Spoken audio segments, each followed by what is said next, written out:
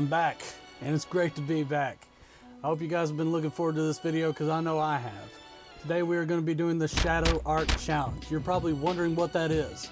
Well, it's not an anime fighting style as it may sound like, which would be awesome. So if there's any animators watching this, a little bit of credit please. Just a little bit. Please. On to it. The Shadow Art Challenge is where we're going to grab random objects that I just have laying around on my desk. We're going to put them together to form a shadow. We're going to shine a light and we're going to see what the shadow forms, and then we are going to draw an outline of that shadow while everything's put together there being projected onto the desk. And we're going to draw the outline on the paper. We're going to pull everything away, and then we're going to make a piece of artwork out of that shadow. If y'all want to try this at home, you can do whatever materials you like. Me personally, I like to use ink because that's my thing. Also, if y'all haven't yet, be sure to hit that subscribe button so you can see more videos like this, and hit the notification button so you're notified immediately as soon as they are posted. As you can see, I'm starting to do daily uploads, the daily doodles. I hope y'all are enjoying those. And remember, every time you comment on a video, you're entered for a piece of artwork. We have to have 50 unique comments. That means 50 different people have to comment before I can do a giveaway. Once we get 50 different comments, I'll be doing the giveaway, and every comment that is made on the videos will be an entry towards that giveaway. That only counts for one comment per video. So if we do 20 videos, you commented 20 times, you're entered 20 times. But if you comment 5 times on one video, that's just one entry. But with that said, let's get on to the art, shall we?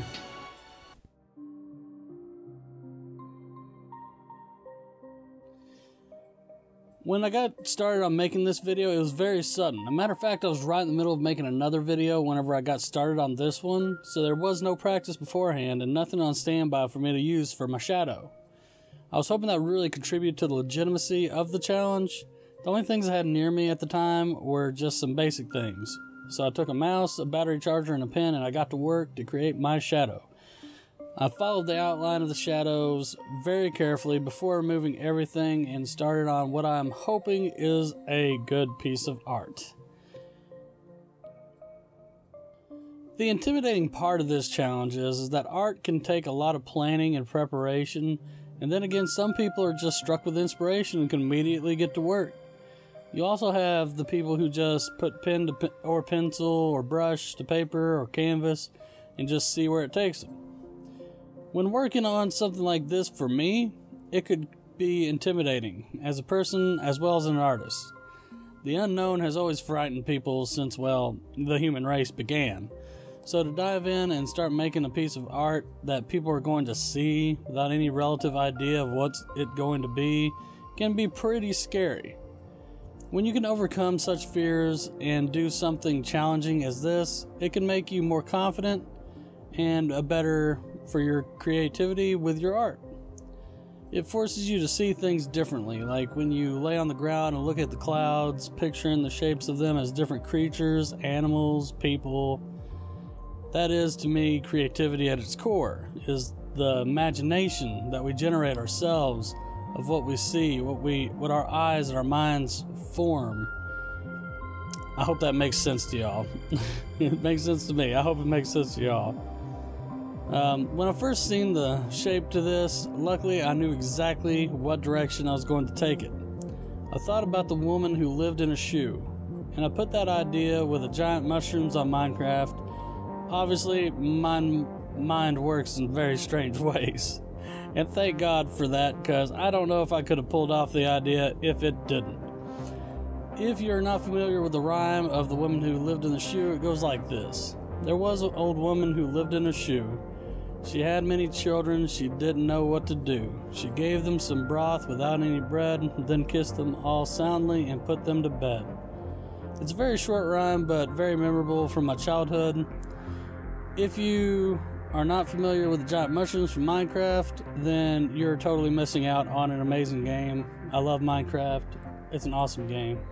Even as a full-grown adult, I love Minecraft. It's fun, it's creative.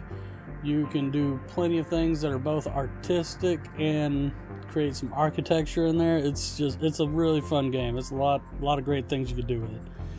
Anyways, back to this. When I was actually working on this, back to the Minecraft thing, right when I was saying we're going back to the piece, listen to me. I was actually tempted to draw a creeper peeking out around the mushroom, but I didn't have anything from the shadow to make such a thing. I probably could have anyway, but I wanted to stay as close to doing the challenge with what I got from the shadow as I could. And the materials I used in this were primarily Micron ink pens, a big mechanical pencil, and a combination of chameleon and Prismacolor markers. I know I have Copics, but I thought I would try to mix it up a bit. Sometimes going outside of your realm of comfort can actually help you really improve on your skills, because it makes you try to view things a different way. It makes you adapt to what you have to create what you are trying to make. And when you're forced to adapt to create things with materials that you're not very familiar with, it can really push you to your limits, really make you think differently, and possibly give you new ideas down the line. One day I might be thinking of that one time I drew a mushroom house with some Prismacolor markers and chameleon markers, and I might think of something really cool I could do with those materials, because I remember how they blended nicely together and everything on the paper, and that could result into something great. So I encourage all of you, try new things, try new materials. Always push the limits of your art. It's the best way to get the best results. I promise it. Back to the piece. I know I said that before, but this time I'm for real. Whenever I was thinking of a mushroom, mushrooms never exactly grow straight up. So that really helped with the slope that was on this mushroom that I'm working on here. Now, I've never drawn a mushroom before, so there wasn't really anything from directly I could reference, because I wasn't trying to pull anything up on the internet, because I was trying to be as specific about this, just straight out of the head as I could be. I started off with my basic pencil outline, as I usually do in most pieces like this, and then I moved on to going on with my Micron ink pens, and I went on to doing coloring, as I'm sure you all are used to seeing in my videos. Now, there is something new I've got in mind for these videos, but I'm going to bring that up later on during the end card of this. But with that said, I do want to talk about the challenge itself, now that we're actually part of the way through it. I feel like this challenge is a great way to make people look at things in a different way that they normally wouldn't, which, like I said before, really boosts that creativity, really forces you out of your element. And sometimes that's what art's all about, is getting out of your comfort zone. It's about creating ideas, making people think. Whenever people watch people make art, I've noticed this, because people will actually sit there and watch me at a coffee shop when I'm drawing something, and they think I don't notice, but I notice you, and it's okay. You like to watch. Alright, anyway, I'll notice them watching, and I feel like their minds are just kind of trying to grasp on what I'm actually doing there. I'm sure whenever they're watching, their mind's clicking like 100 times a minute, thinking, this is what he's drawn. No, this is what he's drawn. No, that's what he's drawn. You see, you're making them think. You're making them look at it. Well, you're not making them look at it. That'd be awful. But no, you're making them think as they're looking at it, trying to comprehend what you're drawing. Now, most of the time, people will just give up the effort and actually come over to me and be like, so, what are you drawing there? Yeah, I saw you over there. Saw you staring me down. I knew you were going to ask. And that's okay.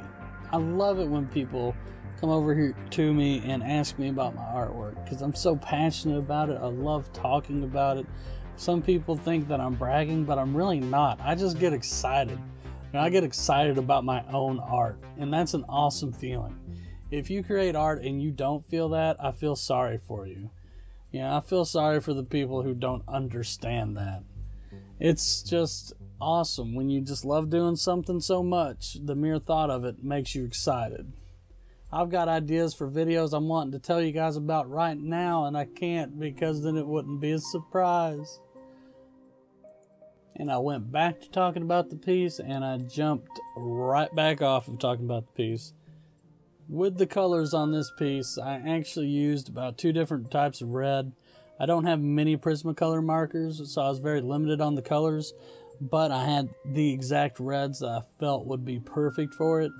So I went ahead and used those. And with the chameleon markers, I actually used skin tone chameleon markers for the slope and the underbelly, I guess we'll call it, of the mushroom. The underbelly. Mushrooms have underbellies.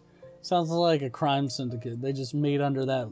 They just meet under mushrooms. That's what they do. That'd be like a Smurf's underbelly. They meet under mushrooms. Could you imagine a Smurf mafia? Like just meeting under mushrooms, making their crime deals and trying to figure out, we got a hit out on Papa Smurf. Like, why am I even thinking of this? Oh man, I don't know if this is gonna make it into the video. No, it's going to. It's got it. No, this is good stuff. Anyways, when it came to the shading, I actually used some cool grays. Now, if you're not familiar with the different types of grays, there's cool grays, which are kind of have a blue tint to them. And then there's warm grays that have a slight red tint to them.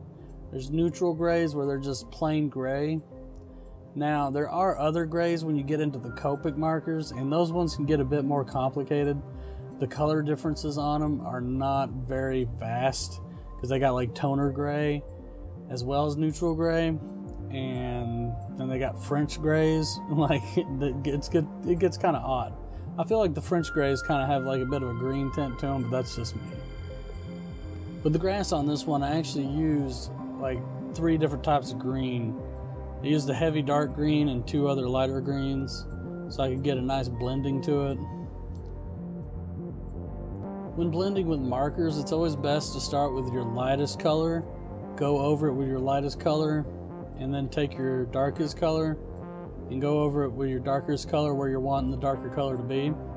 Then you take your medium color and you go over the in-between, and then you go over with your lighter color, and you go over with your darker color again where you want your darker to be, and eventually it all blends out and where it's all gradient cut type, you know what I mean?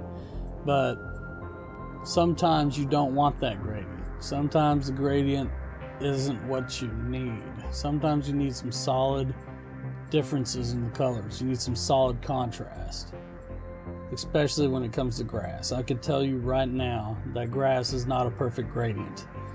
You'll have some grass out there that's dead grass that'll be almost yellow. Then you'll have the dark green healthy grass, and then you'll have like young grass. It's like a light green young grass, the grass that's in its prime.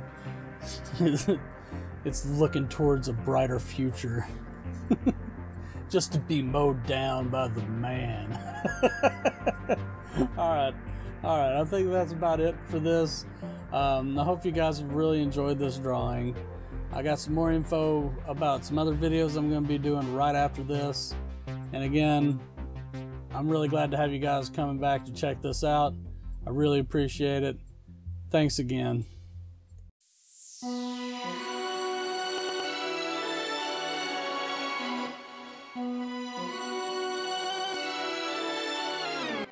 The Shadow Art Challenge. I love everything about this challenge. It forces you to look at things differently, to be a bit more creative, and I love how this came out.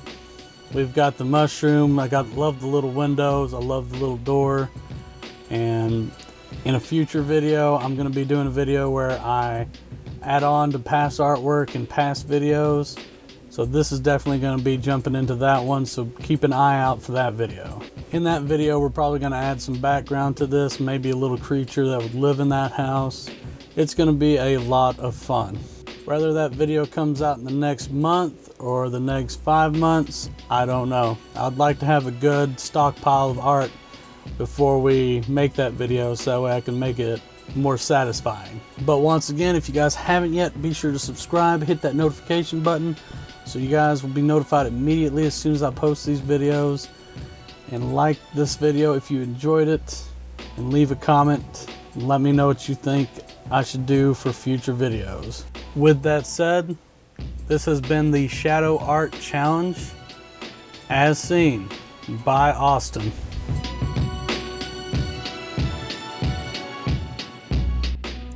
Thank you all for checking out this video. I have some other videos here I believe you all would enjoy. Be sure to comment, like this video, and subscribe if you haven't yet for a chance at some free merchandise or some free art. Sounds good, right? All right, you know what to do. See you later.